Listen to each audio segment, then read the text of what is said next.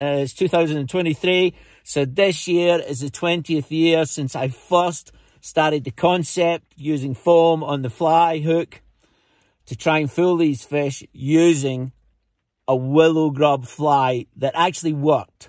So that's a little fly there that took me so long to design. Out of the hundreds of designs I've got, that took the longest. It's amazing. I just smile. Every time I look at it, I smile.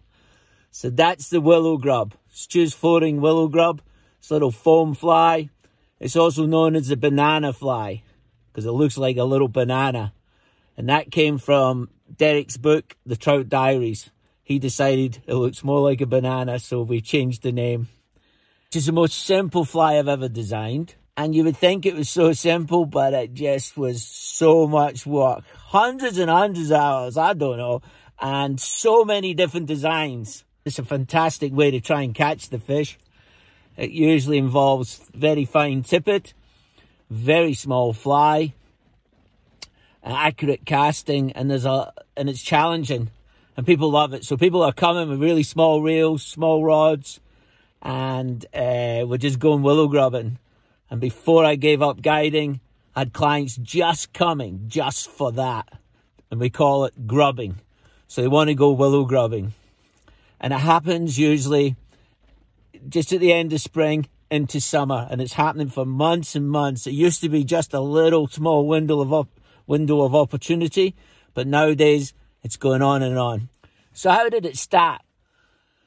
Well, I'd moved to New Zealand. Been in New Zealand X amount of years. And I was fishing around, trying to learn the waterways. And I kept going down to the Matara River. There was some fish I couldn't catch. And I was like, what are they feeding on? So I hunted out the best guide around at the time.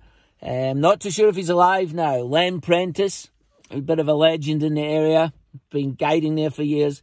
And I asked him. And he says, they're feeding on these willow grubs, but you can't catch them. He says, we just give up with it. Give up with it. You can't catch them. Once you get focused on those willow grubs, you just can't catch them. Forget it, Stu. Forget it, Stu. Well, I'm a fly designer, and I was like, wow, man, this is cool, man. This is something new. So it was like a red flag to bull. So I made it my mission to try and figure out how to catch these fish using a fly to imitate that food source. Bear in mind, at the time, it was only like a month to month and a half window where they were feeding on willow grubs. Now it's 4 months, at least.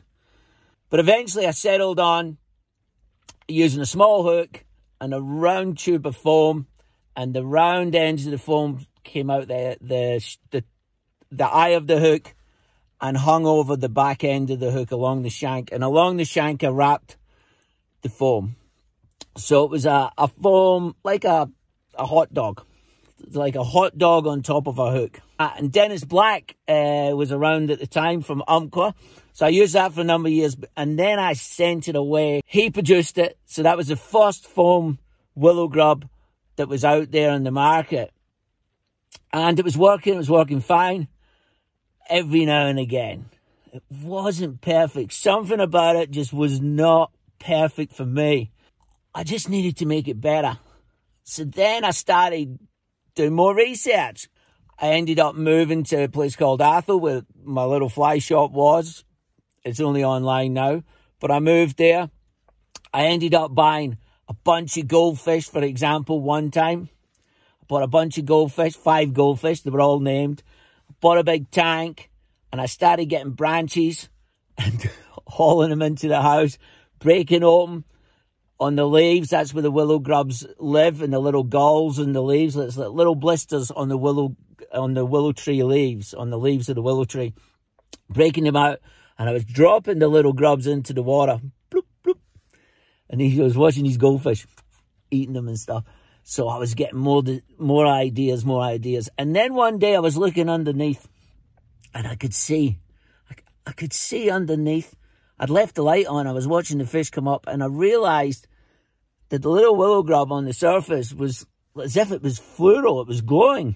I tried so many different... I've got a box back home in New Zealand of all these different variations and blah, blah, blah of designs.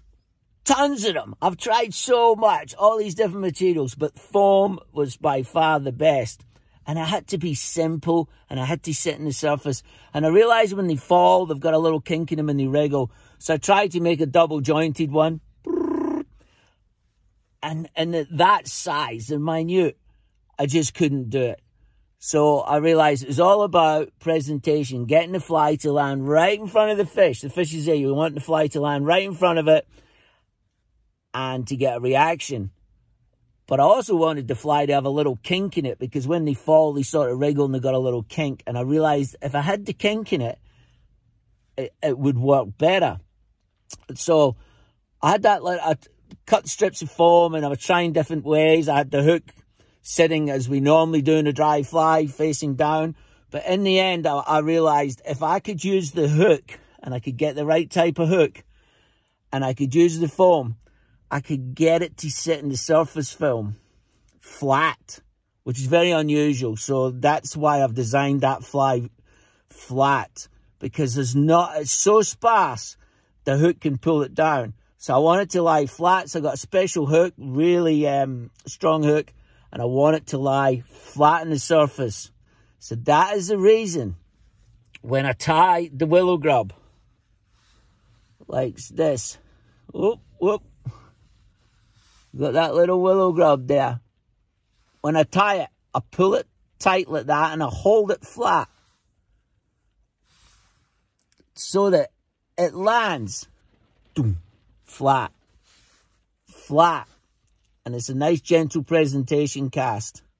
And the reason there's thread on the hook, because I didn't need to do that, the reason there's thread on the hook as well is I want to put some floating on it, and I put a little bit of floating over the foam and on the thread of the hook. That also helps it sit in the surface film flat. And it doesn't affect the hook up rate. If anything, it could be better than if it was sitting vertical. So I started using size like 16 hooks, even bigger. And I started catching the fish with them. And then, you know, I kept it a bit of a secret, and me and my clients were catching heaps of fish, and everyone else was pretty much struggling. When fish were eating willow grubs, they started becoming so obsessed with them, it was very hard to catch them in anything else. So it was great fun. What we were using quite often was 2 flies and a short length of tippet between them. And this was just basically so that my clients could see the willow grub in the surface, and so could I see it when guiding. But most of the time you can get quite close to the fish, and so you don't need this fish, this fly. But when I had the shop, I was showing people what I was using, and I started to sell the banana fly, the STU'S willow grub, floating willow grub. Started to sell it. And I was showing people what to do, and everyone started catching fish, and it was great fun to see all these happy fishermen. But then I gradually noticed after a few years, if we used this method, the fish had seen it all, and they were just shying away from it. It was quite amazing. So nowadays, I just use a single willow grub. And when the fish, at the start of the season, you can usually get them in a size 16. And the reason I've got it in 3 different sizes, it's usually yellow or chartreuse. So I've got it in 3 different sizes because the spookier the fish become, the smaller the willow grub you want. And willow grubs are very small in some cases. So that's the reason I've got 3 sizes, 16s, 18s, and 20s. And you'll know if you get not an imitation, you've got the original one, because it comes with a little orange sticker. And that means it's on a really strong hook. So it's a very fine wire hook, and it's very strong. And you'll see the Stu Superior Flies orange sticker. That's when you know you're buying the original. A good product. And so that's a little bit of the story. It gets bigger. It's been on film. It's been in books. Artists have painted pictures of it. I'm proud of it. It's one of my proudest achievements. It's revolutionised the fishing in New Zealand and the South Island. The smallest, most minute thing I've ever designed. And it took the longest. So, always buy the original. Thanks for the support. I love you all. Go the banana. And I nearly forgot. we have a certificate. So if you catch a fish with one of these flies, you get a certificate. It's called the Grub Club. And the gentleman that helped me start that, Jerry, died. He used to come here just to go willow grubbing. Bless him. He was a legend. And he encouraged me to start the Grub Club. So a bit of fun as well with this fly. And anyone that catches one, you catch a fish with this fly, you stick it in your hat. And it's just an achievement. I'm here in Tasmania and I just met somebody and they had one of these in their hat. They're a Grub Club member. And they're so proud of it. And it's just fun, you know, fishing's fun. But that's the design, and that's a bit of the story. But it's celebrating 20 years since its first concept this year.